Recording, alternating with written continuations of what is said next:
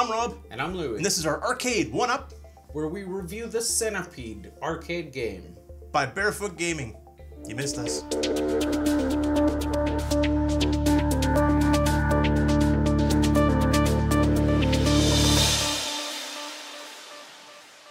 Alright, let's start by talking about building this mofo. It comes flat pack, right? Like an IKEA box. Yes. So it has the panels that need to be put together. The screws are all labeled by letter. Pretty much there's just picture instructions and you can go from there. And it is pretty straightforward. Yep. We ran into one or two hitches where we didn't realize we had to pull a cable before we closed an area off. Yep. It did show it. It's just, it's not fantastic at showing a couple of little things. But altogether, we got it assembled.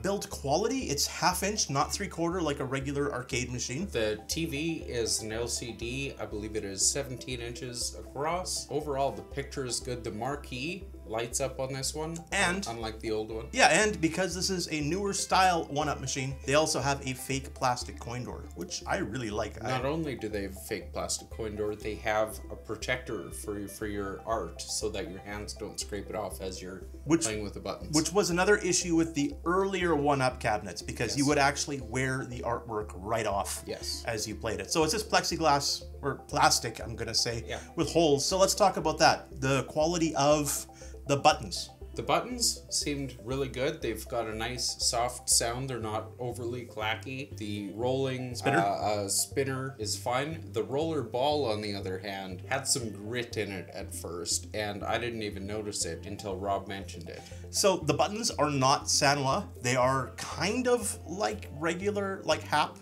buttons. Kind of. They've got that look and style to them. Yeah, they've got that nice finger indentation. Yeah, so they don't have the click, although they are micro switch based. They don't have the same click. But the trackball is a totally different quality, and you can get used to it. This is home based. It's not particularly smooth. The more you use it, the better it got. The spinner again was fine. So this thing comes with 14 games. A variation of some of the old classics, as well as some of the not as well known. I'm not sure I hadn't played a couple of these ones. So the next thing I'm going to talk about is the size, because for me this is a little bit of an elephant in the room. Now, it's a small elephant. It's not really trying to fool you with the photos. And if you have one of these, or if you've stood up to one, you know exactly what you're getting. It is, they call it a 3/4 size arcade. It's kind of got odd proportions, because if you take it... Is it 3/4 of the height, maybe? Maybe. If you take it off the riser, it looks like a little Centipede arcade machine. The proportions are actually not too shabby. As soon as you put it on the riser, everything looks elongated. Stretched. So it looks a little wonky that way. I get why they did it, and they had to modify it because... With the box on it, with the pedestal on, it's in between sitting in a chair and standing up. It is a kind of weird height. You take it off the box, it's an even weirder height. A chair is too high, and kneeling on the ground is too low. Now, we are just... I'm 6'1", Louis, I think you're a little taller than 6'1". Just a little. Maybe that's the problem. Maybe we are too tall to make this comfortable. Because you can see photos where they show people either leaning in, standing back, and really leaning in, or it looks like a little bit of camera trickery, because I was honestly a little bit surprised after it was built that it only came up to here. Something else I'm going to talk about because of that is, I think this LCD screen is, and you guys, some of you guys that like these are going to hate me for this, I think it's really bad quality. The blacks are very, very poor. And you can improve it by bending down and getting more in line with it. That will help. But the blacks are still going to be very, very washed out. So let's talk emulation. I am no stranger to MAME, and I'm not going to list them all off because I don't want to get into legal trouble. I don't know exactly what. But obviously I've played a lot with emulators and ROMs, and I think the game does a relatively faithful adaptation. So far as to say, I don't think most people will notice any differences, at least with the games that are loaded onto this system.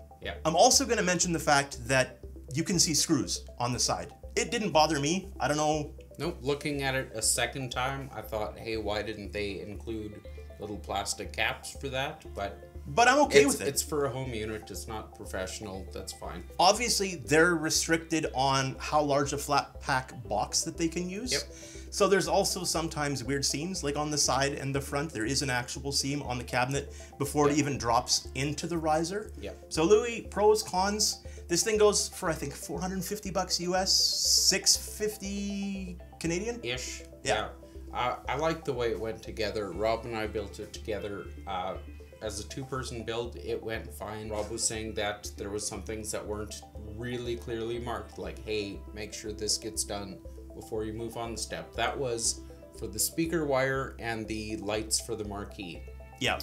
We left those up top. We had to take a bunch of pieces off to get at them to bring it back down, which was annoying because we were in a bit of a time crunch. It was annoying, plus it can be a little bit tricky to line up the top and the bottom when you're dealing with, there's some panel board in there. Yeah, and they're grooved. We had to loosen off some screws and just, we didn't want to take the whole thing apart again. And if you're not careful, when you put it in the groove, you'll actually peel back the outer layer. Yes. And you will see rough wood, which you do not want. So there's that fear. That happened on one side, and we managed to just kind of bend it back and flip it up into place. Build it slow, build it right. As a cheap home arcade, as an entry-level arcade, if they don't have a bunch of pinballs or arcades already in their basement. Stop judging me. Looking at somebody here. Stop judging me. It doesn't stand out in that situation, but as a first buy, as the only one in your house, 100%. I would say get yourself one, start the addiction early, and then ride it out into full-blown machines after that.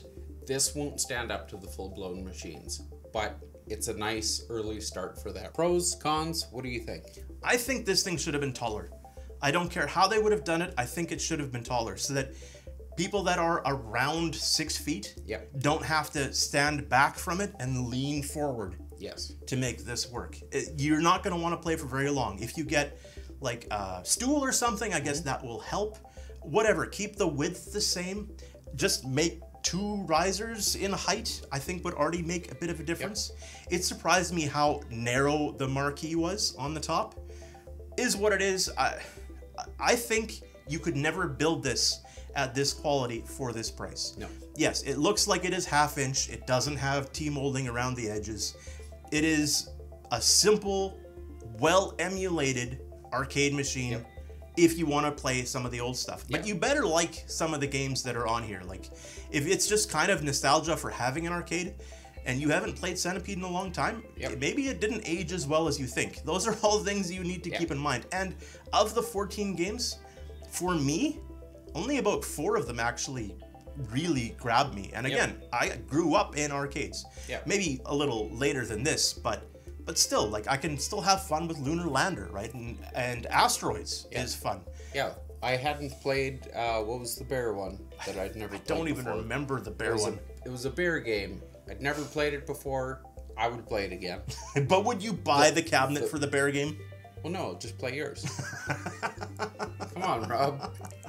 And that is it. That is it for our Arcade1Up Centipede. Something, I don't know what you want from me, man. I don't know what else we can call it. If you have any questions about this, leave them down below. We will do our best to get back to you. We're back. You missed us, and we will talk to you again really, really soon. See ya.